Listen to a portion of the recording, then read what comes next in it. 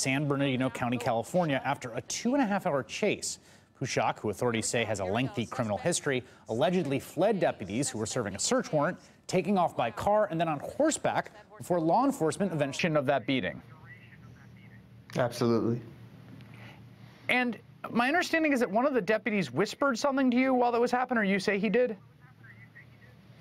After ram his vehicle that he was driving. He was in a motor vehicle. And at that time, he believed that he was in danger, and he continued on, and he tried to get away from the police officer, especially the one that tried to ram him. And this is what starts this whole thing with the pursuit. Mr. Pushak, can you? I was under the belief that he was going to be beaten, if not killed by them. And can you explain why that's the case? I mean, was there before this incident, was there reason to believe that they bore him some grudge? There absolutely is. There's 2 other incidents that we know of where they came over and had beaten him in the past. They were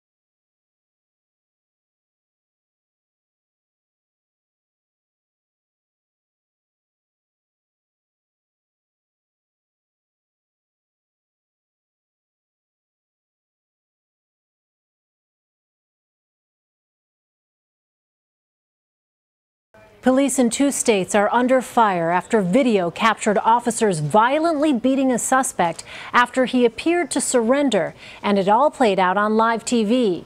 The suspect led police on a multi-state car chase Wednesday night before he was captured. State police say the chase began in Holden, Massachusetts, and ended an hour later in a residential neighborhood in Nashua, New Hampshire. That's where the driver got out of the car. Video captured by a helicopter camera appears to show police punching the man repeatedly while on his hands and knees. Other officers appear to join in. The man was then handcuffed and taken into custody. The chase and beating aired live on some local TV stations. Massachusetts State Police have since released a statement which read in part, "The video captured by news helicopters shows a use of force against the suspect. That review will investigate whether the level of force used was appropriate given the totality of the circumstances." Authorities have identified the suspect as 50-year-old Richard Simone. They say he is the subject of multiple warrants for assault and battery with a dangerous weapon, larceny, and failure to stop for police.